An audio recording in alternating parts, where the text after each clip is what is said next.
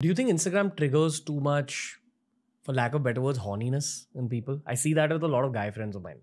You see something on Instagram and either they use porn or they use dating apps to cope. Uh, I wouldn't know honestly because I I don't know anyone who's using Instagram for that. To be very honest with you, For what? for to like just look at pictures of women or to like. Welcome to the world of men. I guess I would like to hope that not all men are basically just sitting and using their Instagram to like scam on chicks. I do think that a lot of guys' Instagrams, not all, but a lot of guys' Instagrams are extremely sexual. Not all, but many, especially when you're younger and your testosterone is much higher, etc. I think Instagram is a fairly sexual place. Instagram is full of sexuality, dude. I guess. It's not the same for women?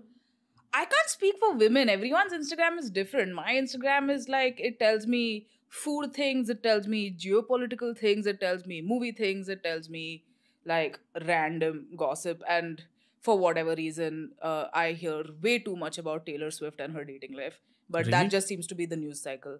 So, yeah, my Instagram is, I don't think hypersexual, to be very honest, but that just might be a product of who I am because I'm not on Instagram for that. I get what you're saying.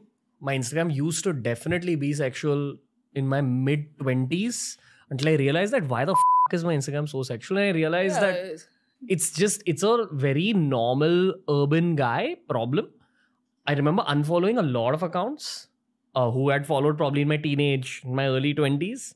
And I remembered unfollowing a lot of content creators in general, dude. Or at least muting a lot of content creators because I was bored of their content. And my Instagram suddenly turned into a sports Instagram. So now I get a lot of cricket, football, basketball, MMA reels. I get a lot of motivational stuff. I get a lot of like productivity stuff. I remember there was this guy called Eric Jorgensen who had come on the show way back, like in 2020. He said that your Twitter can be a very big self-help tool, but you need to regularly follow and unfollow accounts to tell the algorithm what you want. So I used that on Twitter and then I actively started doing it on Instagram in 2020. So we were like 27 in 2020. Around that time, everything switched up.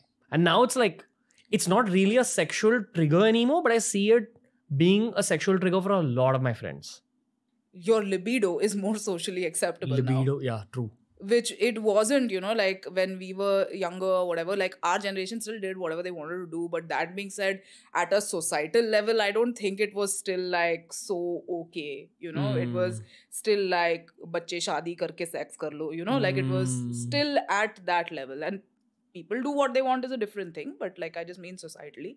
I think now maybe like people don't care as much. It's not so much of a hot button issue, like whether people are having sex or not, which thank God. I mean, like, how is it anyone else's business what people are doing, behind closed doors?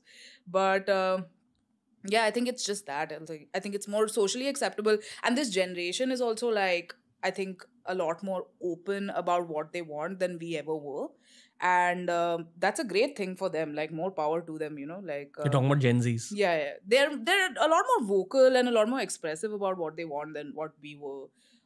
What I love about them is like some of the boundaries they set in a work environment that we were too chicken shit to do when like we were in those situations. Like?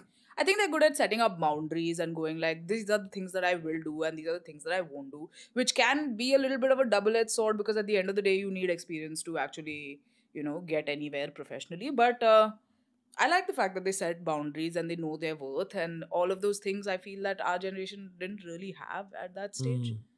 Again, the flip side is when you see someone setting up boundaries like that, as the manager, as the boss, then you don't feel like giving the opportunity there as well.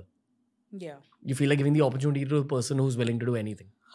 Yeah, and so I understand from a manager perspective why that might be why that might be the way you want to go, but it's also not great from a work life perspective if you think of that person who you're hiring who's like saying that main kuch bhi karega, like on some level it's nice because they have that kind of drive, but on another level they are going to essentially trample over any other thing in their life to just do this job or whatever. And I'm saying that from a place of experience because I was one of those people where I went like, "Main to kuch bhi karega, tu bol," and like it completely wreaked havoc on Yeah, my personal life. that is very luck dependent. If you had a very exploitative manager or an exploitative boss, then Maybe, maybe. then it's a bad situation. But if you're in a good positive energy work environment, that kuch bhi karega mentality can really forward your career. Yeah, but that switch hasn't happened here yet.